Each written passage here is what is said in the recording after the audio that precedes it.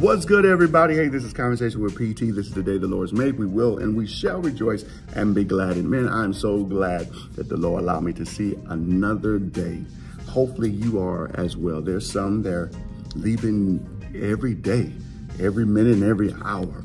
But I'm so glad that the Lord saw fit for us and those that are watching this to have another day to be productive and to make an impact in our world. Today, I want to discuss about our words, what we say. Do we believe the words that we say? I was sending a text message back to one of my, I call her like my spiritual daughter. And in that message, I was just encouraging, and I was praying. And I realized, man, so much things that we speak through text message or even in the audible of our voice is that it has life or death. And I believe that your words can change an environment. Everything that the Lord has spoken over this earth, it's already been established.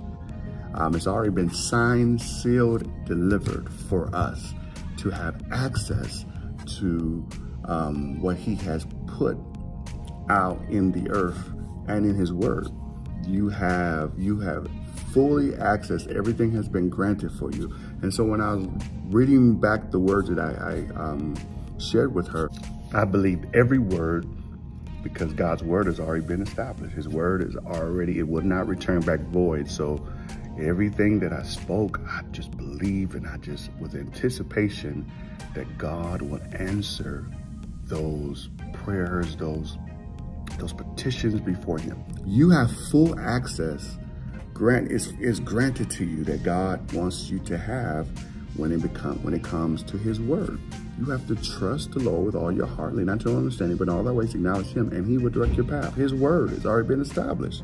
And so when you speak those words, trust those words, believe those words, have faith, and believe with expectancy that it shall come to pass. I believe every word that I said to her on yesterday, it will and it shall come to pass.